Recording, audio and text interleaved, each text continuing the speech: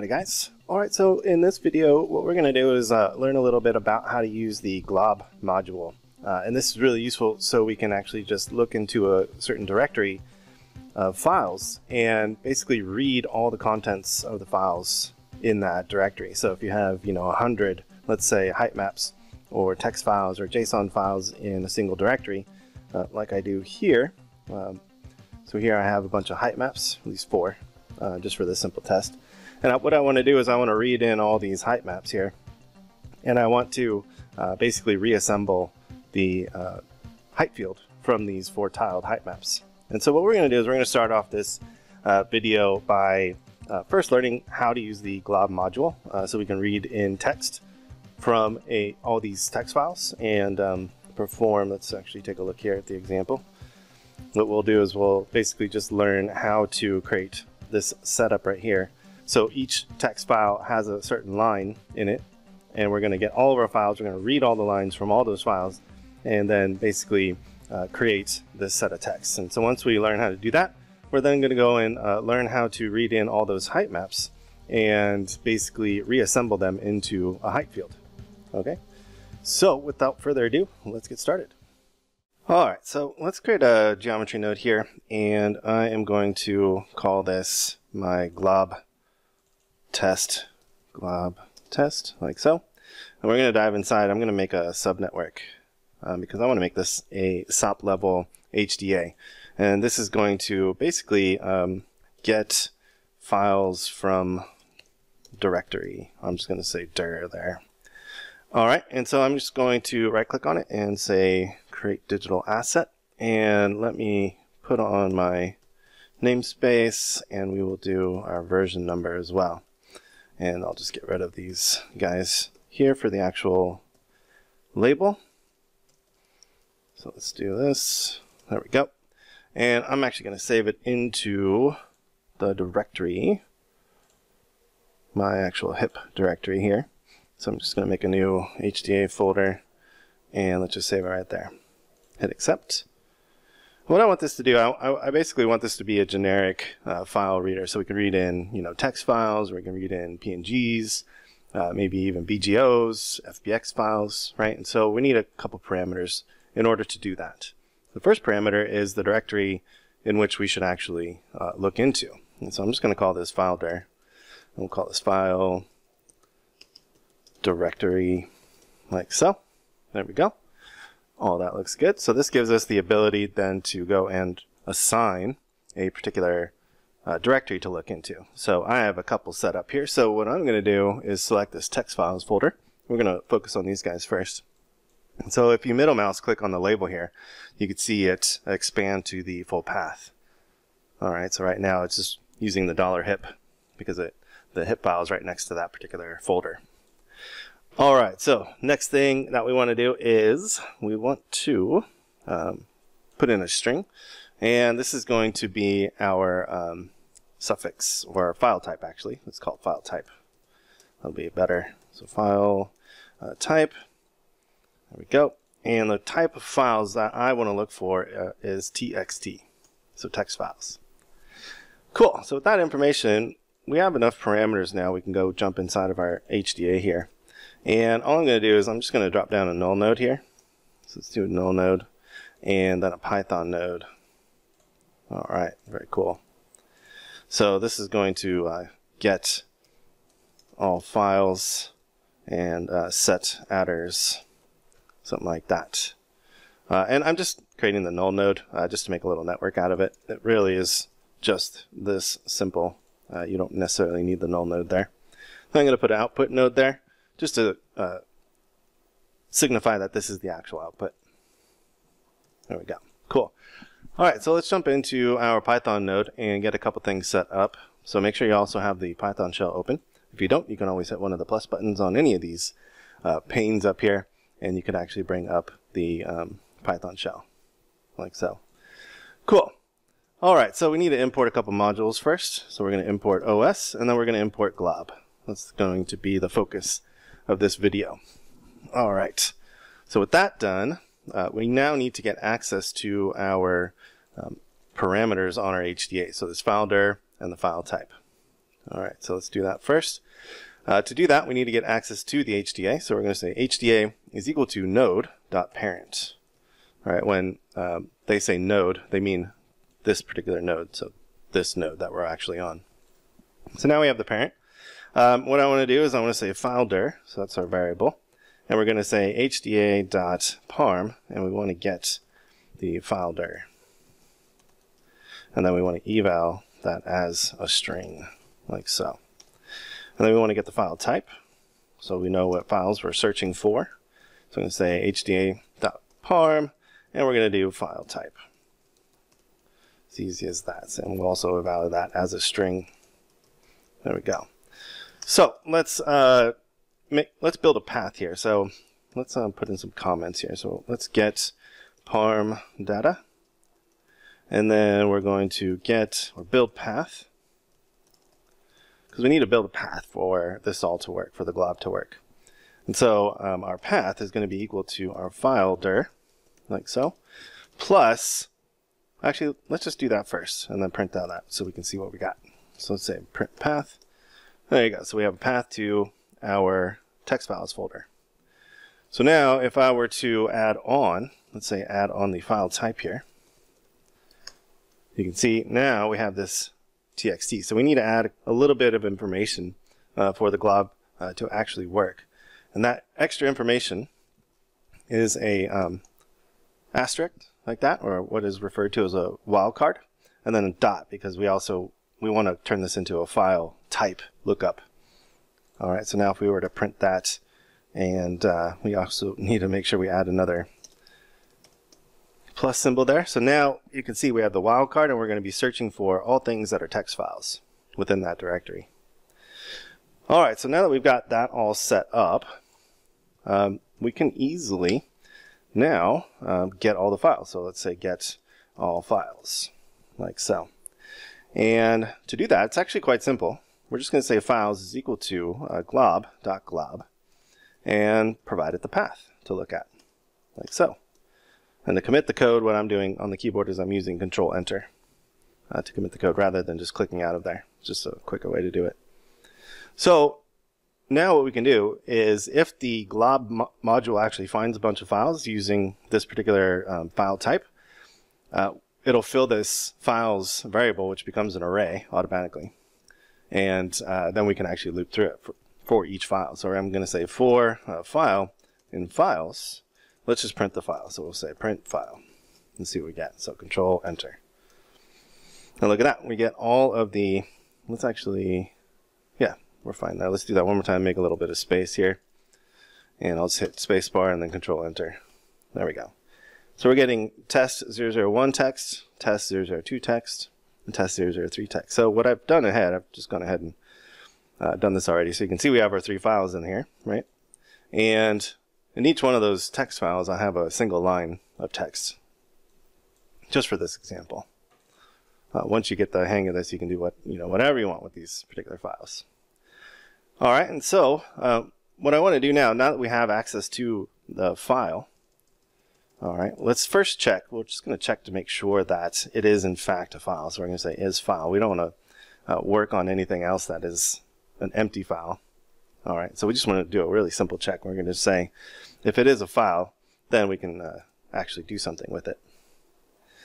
All right, and so what I want to do at this point now is I want to get the text from that text file. And so all we need to do in this particular case is say f is equal to open, and we're going to use path, or actually file, excuse me, and we just want to read it. So I'm just going to use the mode R for that. All right, and so for each one of those, let's print f dot read line, like so. And look at that, we have hello Python. This is how we use the Glob module. Pretty cool, hey? All right, so now we're actually rolling through each file that we found and pulling out the data that we need.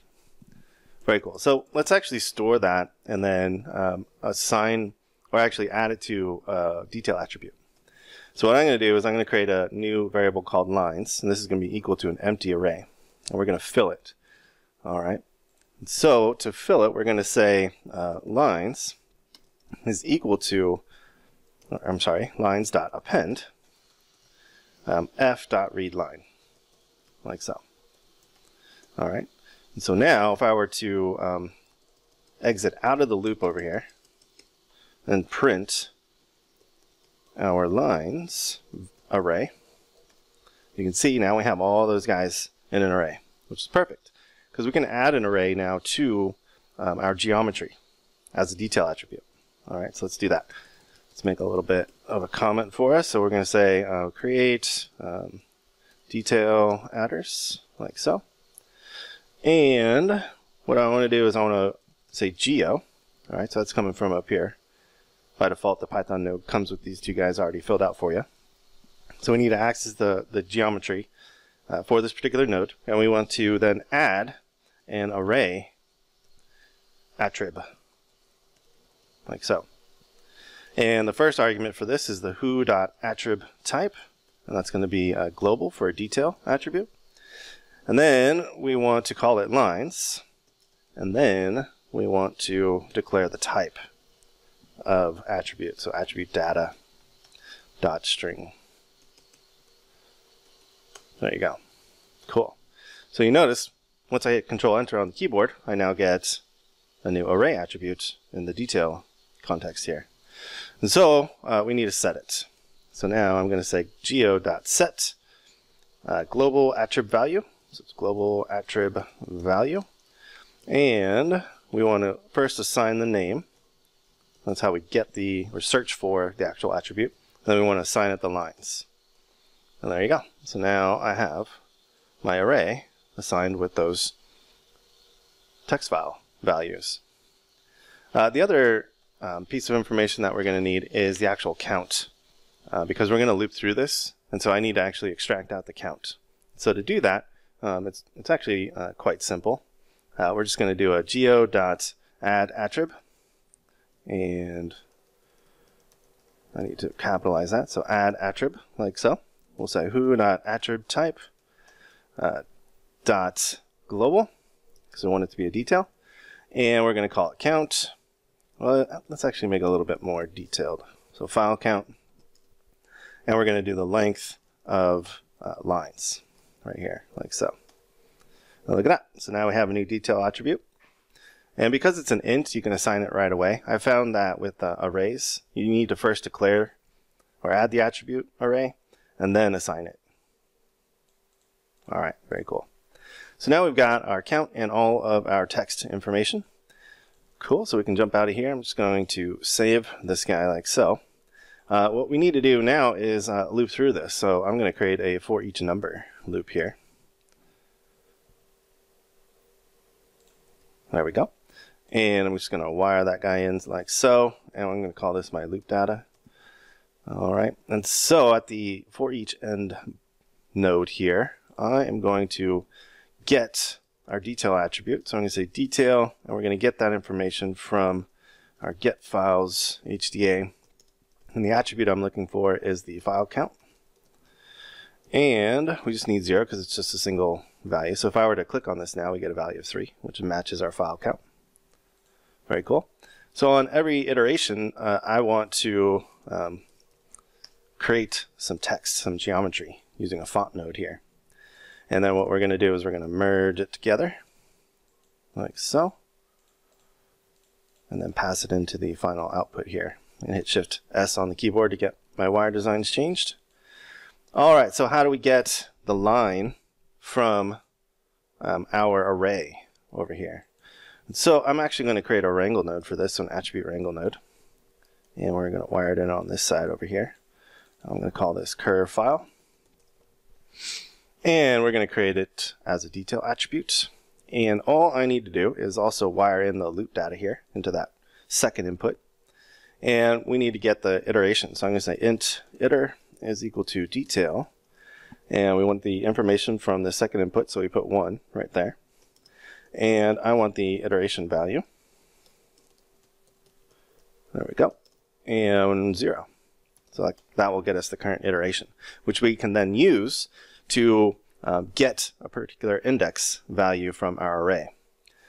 All right, and so to do that, I am just going to do s at curve file is equal to or I should say cur text, like so, is equal to our detail.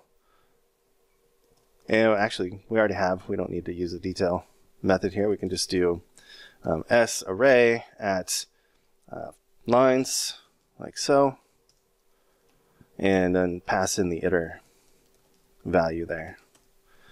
And so now our cur text is pretty cool, hey?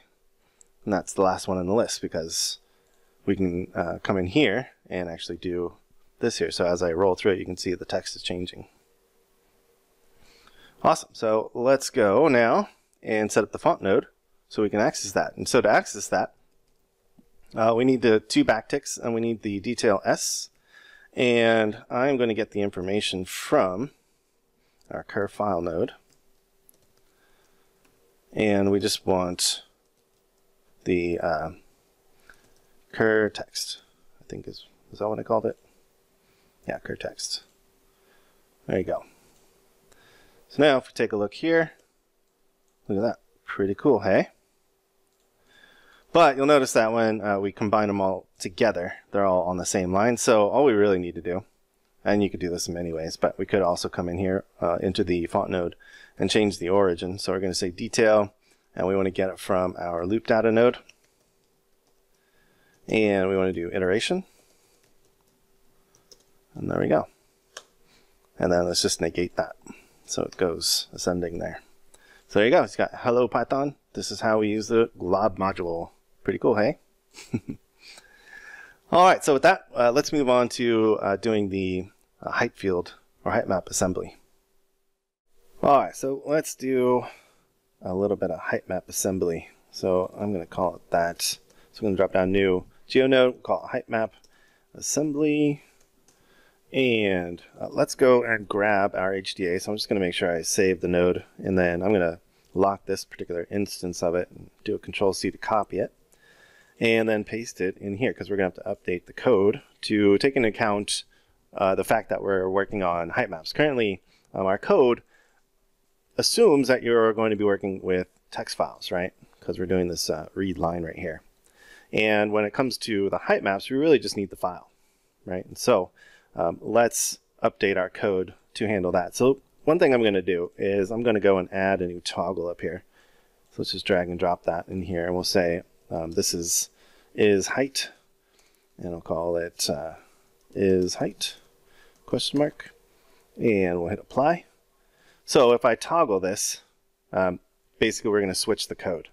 And in this case now I want to look for PNGs, right? You could also do the if check based off of the file type as well. I'm just going to use this toggle right here for right now. All right, and so we need to go and get that particular value. So we'll say is height for the variable name. And we'll say hda.parm, and we'll look for is height, like so. And we'll eval that as an int. There we go. Cool. All right, so I'm going to actually move this lines array down just below our glob method there. All right, and I'm going to do an if check. So I'm going to say if not is height. Let me actually put this here. There we go. Not is height, meaning it's false. Then we're going to treat this as a text file and read the lines from it. Else, we are going to process it as though it were image files, or height maps in this case.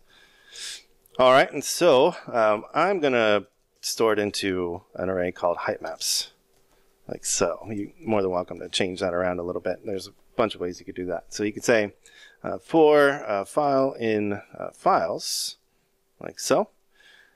Again, let's check to make sure that is an actual file. So os.path.isFile.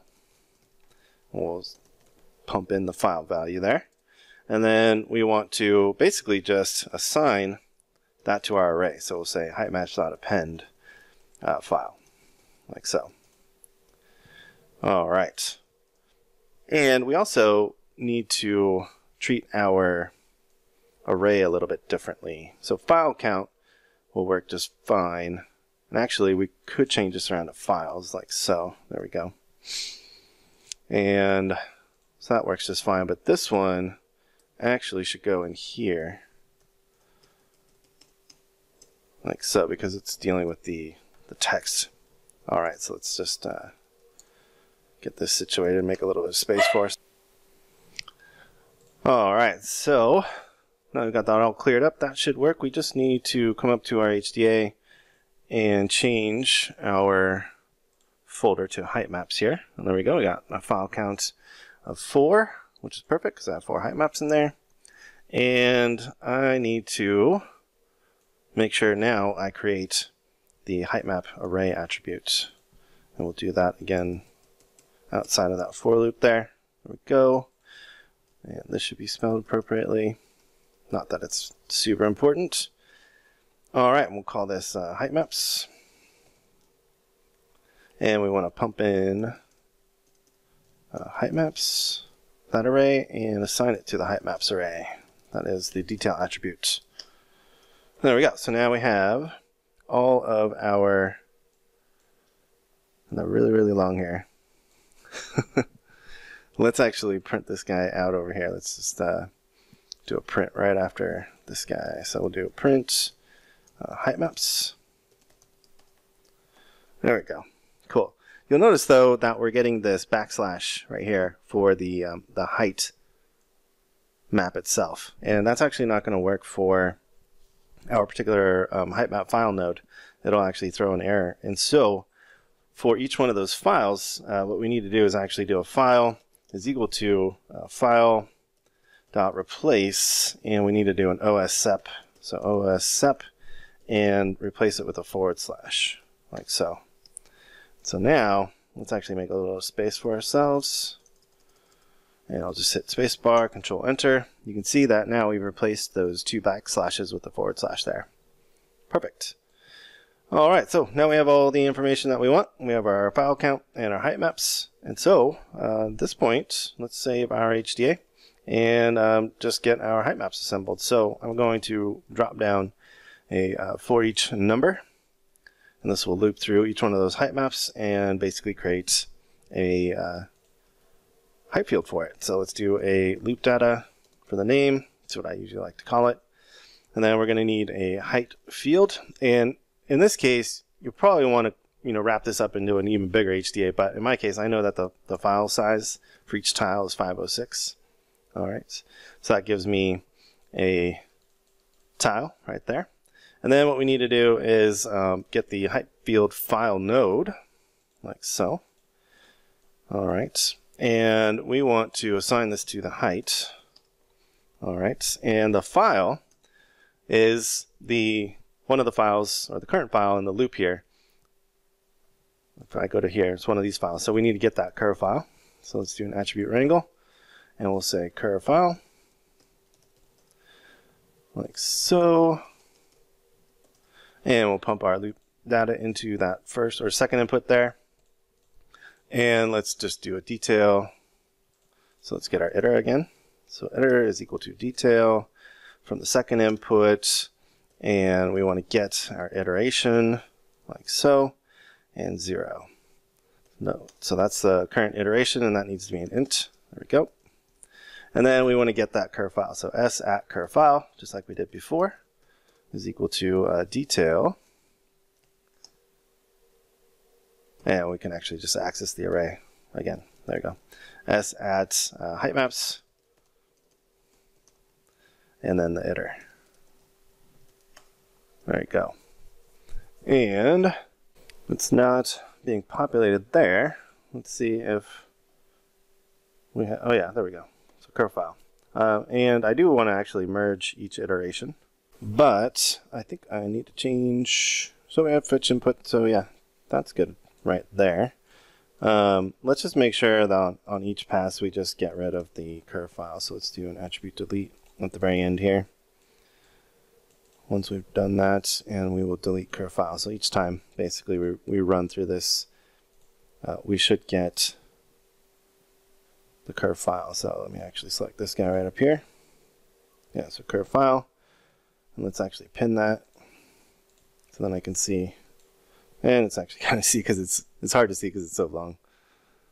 Yeah, so there we go. It's working though. All right, so let's unpin that. And let's now assign that curve file. So we just need to do the 2 backticks, and we're going to do detail S, and we're going to get the information from the cur file node. We'll say cur file, and we don't need to assign anything there. And then let's actually merge this in together down here.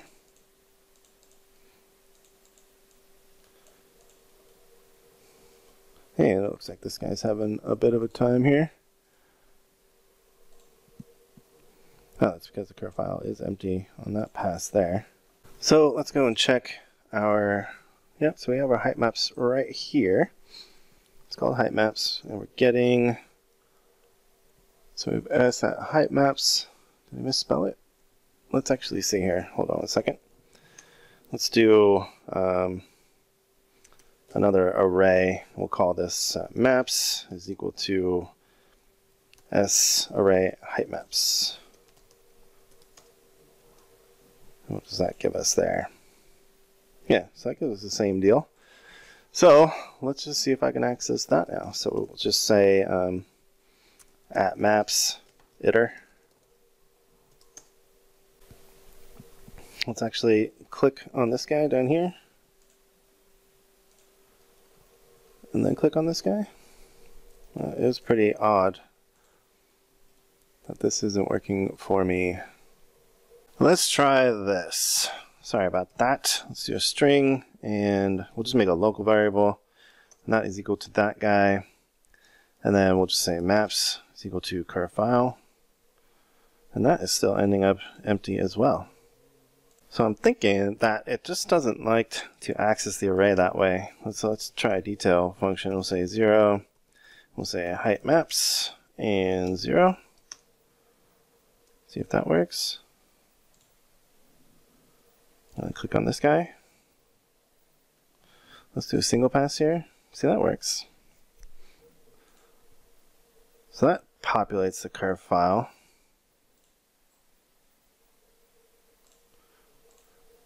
Interesting. So that's populating it perfectly. But then when we go and turn it off, oh, I didn't set the count. I am so sorry about that, guys. So let me actually put in the detail here. And I want to get the count from our get files from dir. So we need to do // get files from dir. And we want to get count or file count. There we go. And then we just need to put in, there we go. Let me turn this off now. All right, so now we're good. I really apologize. Did not mean to waste your guys' time there. But it happens with this stuff. All right, so now that we've got that all sorted out, what I need to do is we could actually set the height here. So let me actually, I also need to set the size. So let's set this to 505. And I'm doing that because when I exported it, I added a 1 pixel padding to it. Let's put the height scale to 100. So now we have all of our height tiles right here, all stacked on top of each other. So we need to move them basically by the iteration. So I'm going to use a height field xform or transform like so. And for this first one, I'm going to take care of the x-axis. So we're going to translate it here. So to do that, I'm going to say detail. So detail, and we want to get the information from our loop data like so. And iteration and 0. And then I want to do a mod 2. So that way we get this pattern of 0, 1, 0, 1, right? And that works for the number of tiles. So basically I have 4 tiles, so I cut that in half, and so that would be whatever modulo you use. And I want to multiply that by 505. All right, so let's take a look. So now we got these guys on the x-axis. Let's do the z-axis now. And let me actually just put down another one just to keep these guys separated here. So let's actually copy this because it's basically the same. We just want to divide it rather than do a modulus. So I just want to do a divide. And I also need to floor it because we are getting some remainders from that. There we go. Cool. Very nice. All right, so now we've got all of our tiles all hooked back up. Very cool. Last thing, really, all you need to do is just drop down a height field splice. So height field splice, and that'll turn it back into a terrain for you from your height map. So let's say, you know, you're exporting out of like World Machine or Gaia or something like that, and all you have are, you know, the height maps. It looks like I am getting a little bit of a pixel offset here. Let's go back up here and let's do 506. Should be 505. Let's actually do a grid spacing.